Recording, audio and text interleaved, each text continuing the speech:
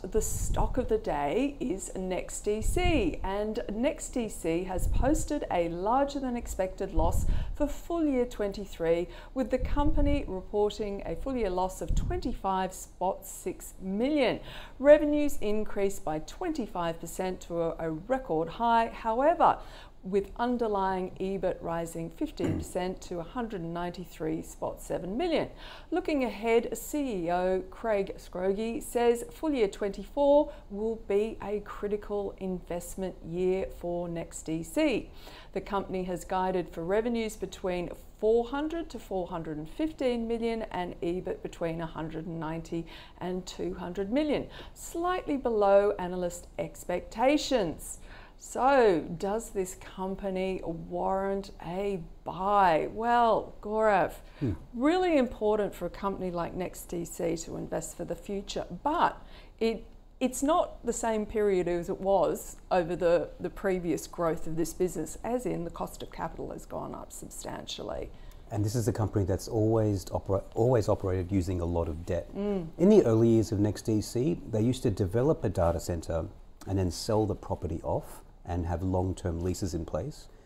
They actually spun that the property section off into a REIT, and the company then bought that REIT back. And the reason they did that was they said their customers wanted the security of asset ownership. And I thought that was remarkable. That was one of the first times I started paying attention to NextDC, because it showed that the customers are thinking in decades. And if the customers were thinking in decades, you have a business with an opportunity to capture a market for a long time with very low churn rates. And I still think the market does not understand data center assets very well. In Intelligent Investor Funds, we've owned NextDC, Macquarie Telecom, now called Macquarie Technology, and also Infratel. These are the three top data center businesses in Australia, and we've owned all of them at various times. No longer own NextDC, which we sold for, I would call, risk management reasons. And Daniel, your point earlier about debt has a bearing on that. But why these businesses get misunderstood is because the numbers always look horrible. Yeah. And I think investors are simply looking at the wrong set of numbers. The bottom line for NextDC records a loss, and I think it's completely irrelevant because it has to invest money upfront, hundreds of millions of dollars. It then depreciates that money, but it doesn't recognize any of the revenue for years and years and years. So you're recording a cost upfront, and you're not recognizing the revenue at the same time. So the loss is always going to be large. So we don't really focus on that bottom line. I know a lot of people are hesitant about EBITDA, but for this business, I think it gives a good indication of what the cash flow potential is. The other thing that people get wrong is that these aren't property businesses, they aren't technology businesses, these are network businesses. Yeah. And the way they make money is by getting a bunch of tenants in one place and allowing them to connect to one another, and then taking the fees from those network charges. The best businesses in the US get 20% of revenue that way at 80–90% gross margins. Sorry, not gross margins, EBITDA margins, at 80–90% like EBITDA margins. Equinix is the one I'm thinking about. Yeah. And NextDC is following a similar model. This is a very high quality business. We've cooled on it over the last couple of months because I think the risks have increased, because this is a very highly geared business. And I'm just worried about how they manage their balance sheet. They have to manage that very carefully. They've also now allocating capital to areas that aren't quite as productive. So we're talking about smaller data centers closer to customers, and also wholesale data centers which attract lower margins.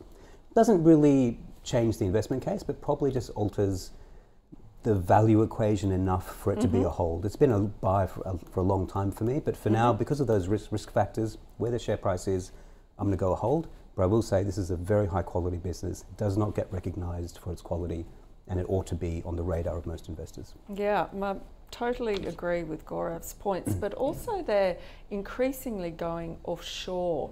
And I suppose from, experience, offshore expansion can either be fabulous or an absolute D for a disaster. How do you see NextDC, Mathan? Yeah, I mean, Australian companies do not have a good track record going overseas. Unless you're Lavisa. Thus far. Well, it depends where you are in the cycle. And it is tough.